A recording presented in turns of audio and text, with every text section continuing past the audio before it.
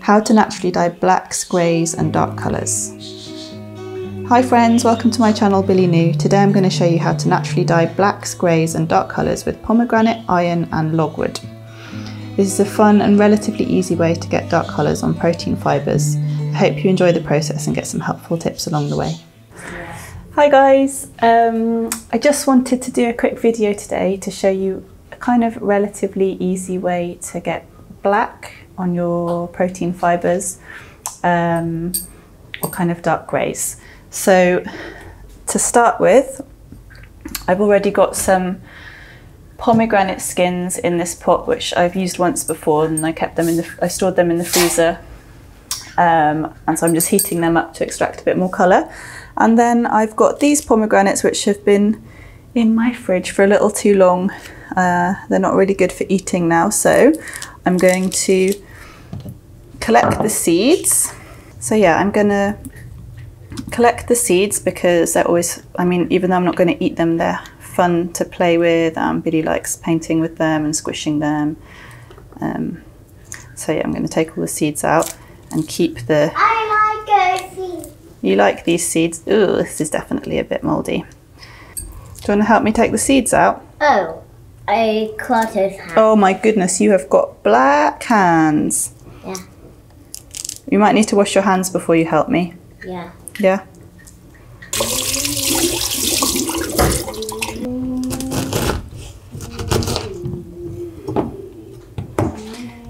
If you cut along, the pomegranates kind of have a seam that you can cut along to make them into segments, and then you can just pop the stuff out like that. Pop the seeds out.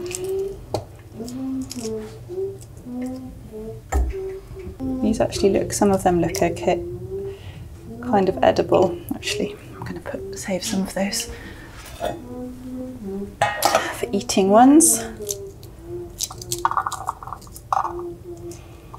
These are in the sink. Oh, those ones are the mouldy ones. We don't want to keep those ones. But if you want some paper, you can play with these ones. Do you want to get some paper? No? Okay. Don't try your hands on my top. You don't want to help me? Oh, you little monkey! Fun one. You're gonna have a pink bottom now. Not that. It's never clean doing stuff with you, is it? I mean, tidy.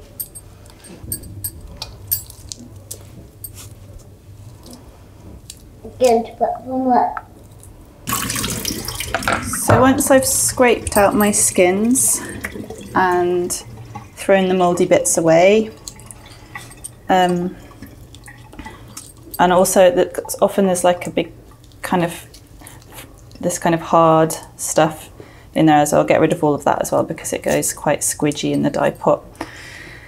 So now I've got 2 pomegranate skins here, 2 fresh ones, and I'm just going to add them to the dye pot that I've already got going, and I'll keep them on a low heat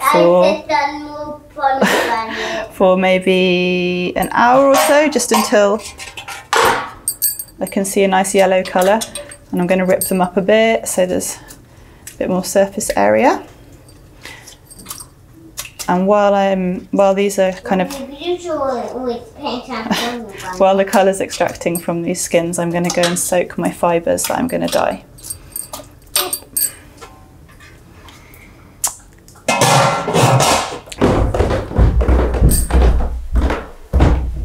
So yeah, I'm just soaking my fibres. I'm going to leave them to soak while I'm extracting the colour from the pomegranate skins downstairs. And today I'm showing you how to kind of get an easy-ish black with protein fibres. So I've got a pair of silk trousers in here. I've also got a linen pair of overalls which I'm going to do an experiment with, but that's not for today.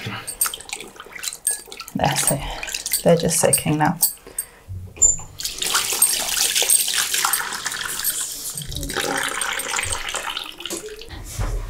So there's a couple of steps getting greys and blacks with protein fibres. And while I'm soaking my fibres and extracting the colour from my pomegranate skins, I'm also going to prepare a dye bath of logwood. Logwoods are really great. Just make, This is logwood, okay, and it comes from a tree called the logwood tree, and I think it comes from the heartwood, which I'm guessing is in the middle of the tree because it's called the heart. And it gives this really amazing, really vibrant purpley colour as soon as you put the liquid on it. And then, with a few modifications, it can help achieve a black colour in your fibres when you naturally dye them. Got it? Mm-hmm. So right now I'm just preparing my vat for later, for when I want to use it. I'm extracting some of the colour and then I'll put it into my bigger dye pot and add some extra water. But for now, can you see that incredible colour that comes out straight away? Lilac. And just so you can see the colour, I'm going to attempt, without spilling, put some in a glass.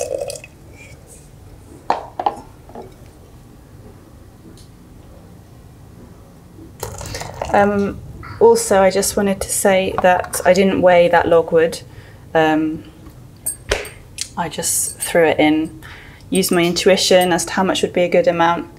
It's really potent, so I'd say that's going to be plenty for a pair of silk noil trousers. My pomegranates have been gently simmering for maybe an hour and a half, and the colour's looking really nice and kind of yellowy orange. I don't know if you can see that in there. Put the light on maybe. Now I'm going to strain all the bits out of this pot, and then I'm going to put it back in, add some extra water, and then I'll put my fibre in. So this is quite a big pot, and I'm going to just pour it. Mommy, look. What are you doing with my thermometer? Watch out, sweetheart, this is actually a little bit hot.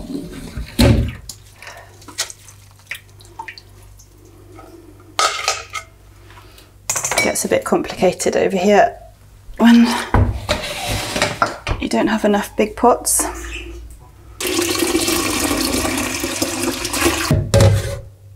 Just catching all the little bits in the sieve, hopefully.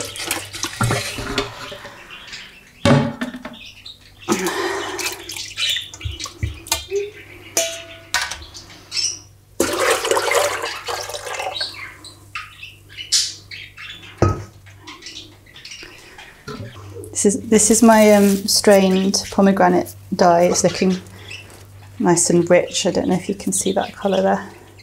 It's better light over here. Okay, and now I'm going to put it back into this pot. I'm so hot right now.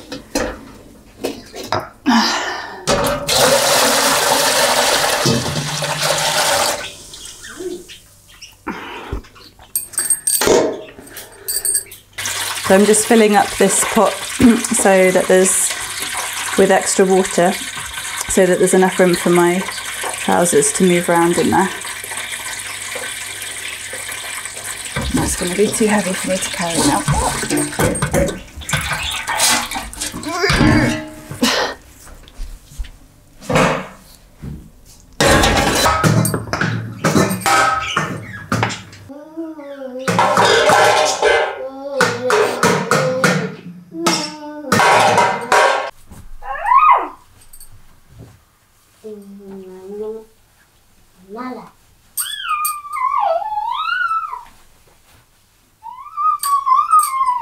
I had to change because I was too hot in my jeans. But now I'll probably just get my white dress, my white skirt dirty. Okay, I'm heating up the strained liquid now, and I'm going to put my silk trousers into the pot. Pre-soaked silk trousers. These have also been mordanted with alum as well. So let's see what happens.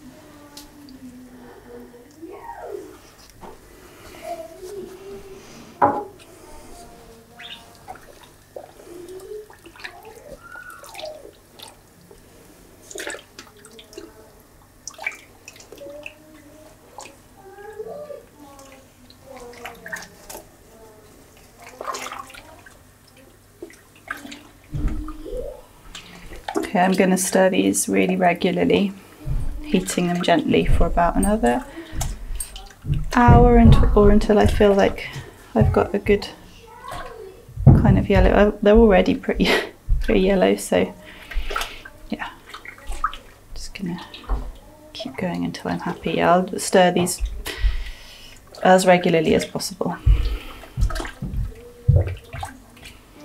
Make sure that the colour gets in all the creases.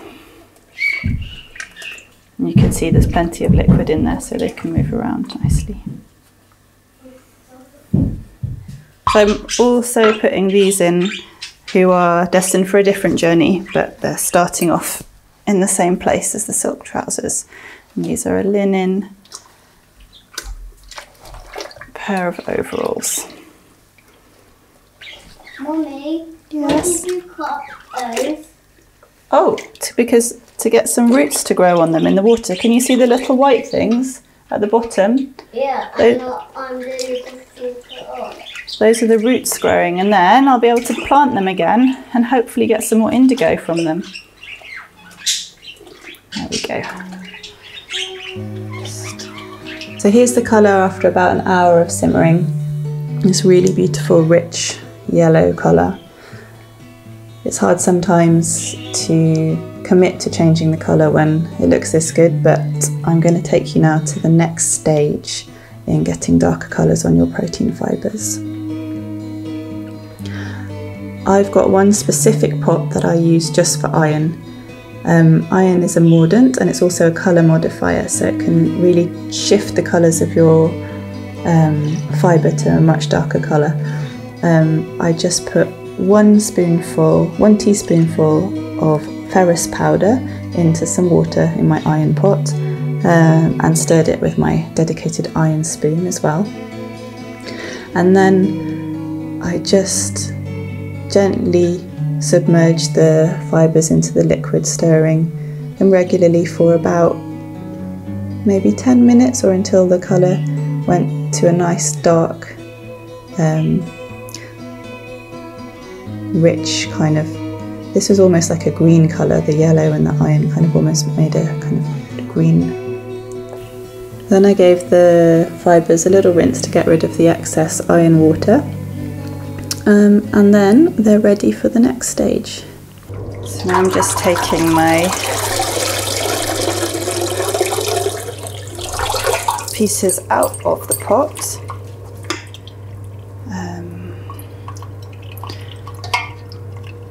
I'm going to give them a rinse. I'm going to give them a quick rinse before we move on to the next stage.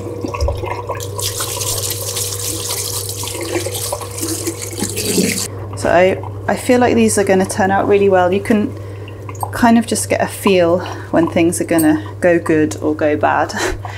And I just think it's so important, it really pays off to just take your time, stir really regularly, strain your dye baths if you want an even colour, and just kind of, I often get disappointing results when I rush, and this I've really taken my time over, really prepared the fabrics and taken my time over the process, and they're just looking so gorgeous. And now, like I said with the previous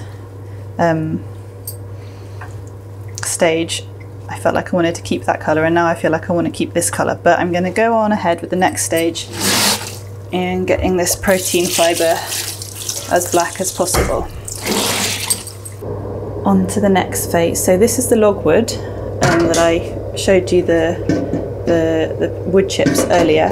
I'm going to put it into my iron only pan because as you can see at the moment it's kind of a deep purpley reddy kind of colour. But with iron, hopefully it will start to turn a dark blue or black.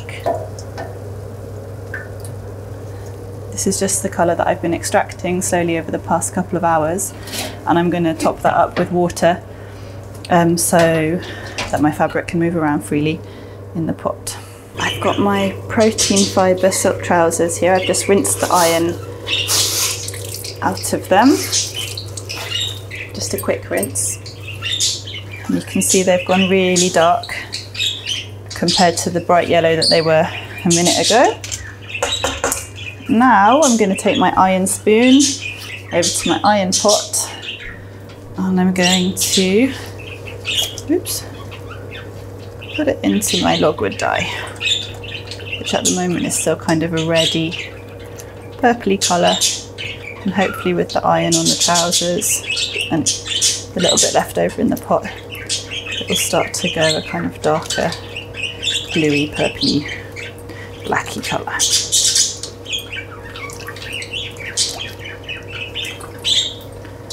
Just going to turn on the heat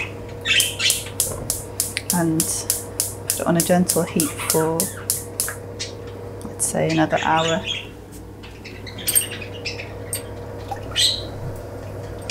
See that it's kind of looks almost black already. I feel like a witch making this colour. I love it. These are my linen overalls, which are destined for a different outcome, or a different journey anyway.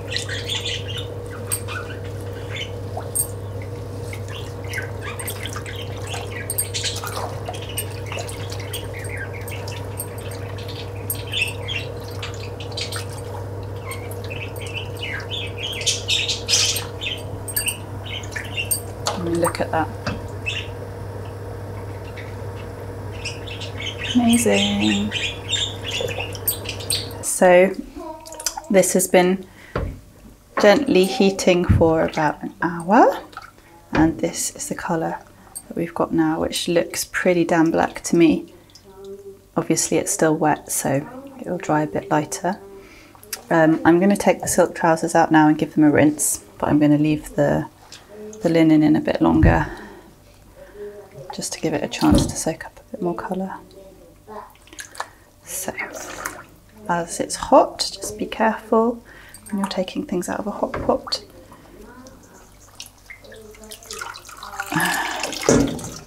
That's my technique.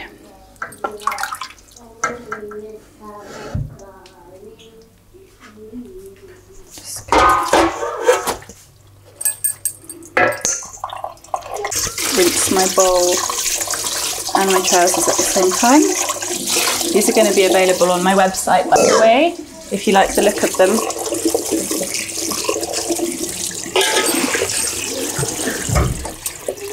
I'm literally just rinsing this with cold water right now.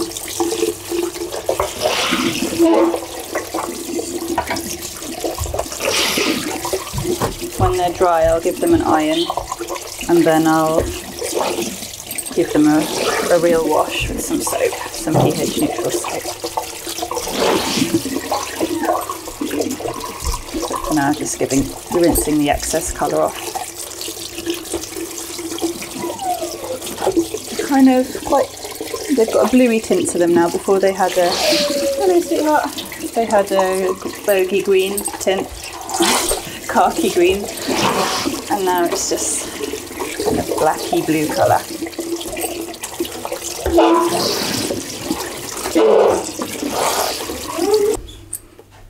Just take these into the light so you can see the colour a bit better. There are many ways to get blacks, greys and dark colours, but this is just a little combo that I've come up with that suits me. Sometimes the colours change a little when they dry, so I may give them another dunk if I want them even darker, or I may just decide that I love the colour how it is and leave them as they are.